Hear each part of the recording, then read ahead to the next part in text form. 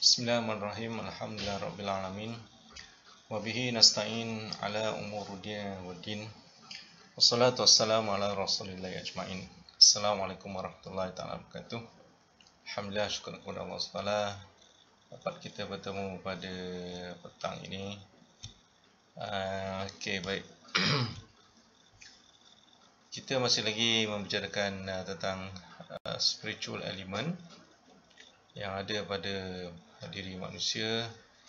Kita dah pergi ke slide ini, iaitu 4 elemen. There are 4 elements: spiritual, unspiritual, which is mind; al-akal, spiritual; ar-ruh, emotion; al-qalb, an-nafs, self. So this already talk about this. Now we move to another slide. Okay, ruh. In order to understand the ruh, we try to look at the source of knowledge from al-hadith, from the speed of Prophet Muhammad sallallahu alaihi wasallam, whilst we being asked from someone to know what is the ruh, what is ruh, apa itu ruh. And actually Prophet sallallahu alaihi wasallam did not answer, did not respond immediately, but he waiting for revelation, ilmu wahyu daripada Allah SWT, revelation from God. And that's what then the revelation has been complete, and Muhammad sallallahu alaihi wasallam says the soul is one of the affair of my Lord, and mankind and people have not been given of knowledge except a little bit of the knowledge has been shared by Allah SWT, and that's why we are trying to understand what is soul, what is ruh. Okay, this is a limitation for us because ruh is something unseen. We cannot see, we cannot perceive a ruh, spiritual, by our senses. We cannot see, we cannot hear, we cannot touch, we cannot taste. Okay, so this is limitation of ruh. Whatever. In order to understand what is a ruh, okay, we can divide the concept of ruh into two definition, which is conceptual and operational. The word ruh actually originated from Arabic word ar-rih, iaitu apa, angin, wind, angin, air, stream or breeze, angin lah, daripada perkataan rih.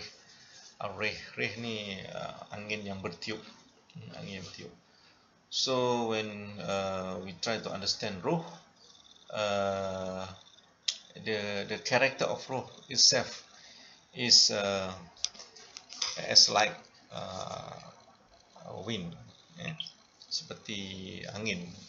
For example, when we are blowing, kita tiup kan, tiup, we can feel there is the existence of wind, and then we cannot see, but we cannot see the character, the physical of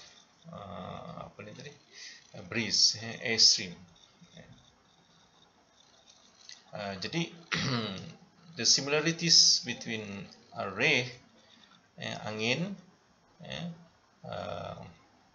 wind, and the ruh, we cannot see but we can feel it. Kita boleh merasainya, tapi kita tak boleh melihat. Tapi between rih, wind and ruh ni bukanlah similarities tu in term of physical, sebab angin kita masih lagi boleh rasa dia kan, boleh merasai, we can feel angin, tapi roh kita tak boleh nampak dan tak boleh rasa dia. Tapi nak ceritakan dia punya ada little bit of similarities, dia punya persamaan tu, sedikit persamaan yang mungkin mudah lah kalau kita nak faham lah macam mana kan. Okay, in term of operational definition, roh, it is a spirit, soul, breath of life, ataupun nyawa, dalam bahasa Melayu kita panggil dia nyawa lah, roh, maknanya nyawa kita, life, breath of life, nyawa yang memberikan kehidupan, yang memberi kita hidup. So spirit ini, satu tadi kita lihat dari sudut konseptual dia, iaitu seperti angin. Yang kedua tu spirit ataupun roh yang bertindak memberi kehidupan, breath of life, giving life to the something, creatures, makhluk. Jadi apabila kita lihat tentang roh ni, bolehlah kita nampak dia punya dia punya persamaan itu dari sudut karakter dia ataupun ciri dia lah, tapi bukan, it's not a physical character, but it is karakter tu maknanya dia punya ciri-ciri dia, tapi dia bukan bentuk physical, it's not physical character, but then we try to understand roh, the function of roh, giving the breath, bringing the breath of life, memberi kehidupan. Maknanya kalau tak ada nyawa, matilah kan. Okay, then in Al-Quran, roh is referring to several definition ataupun is referring to some meaning. For example, metaphysic entities. In Al-Quran, when we read Al-Quran, Al-Quran says about roh is not only roh as we understand as a breath of life, soul, nyawa tadi, but it's also give meaning, refer to the first angel, pada malaikat. Maknanya roh itu juga merujuk kepada malaikat. Kenapa? Malaikat we cannot see, we cannot see the angel, samalah roh pun tak nampak juga angel. Okay. Kemudian juga dimaksudkan dengan arwah. Arwah also referring to the Al-Quran, revelation, ataupun wahyu. Wahyu tu, wahyu ataupun Al-Quran, juga dinamakan sebagai roh, because the function of Al-Quran, wahyu, revelation, as a guidance, to human being, to mankind, kepada manusia semua.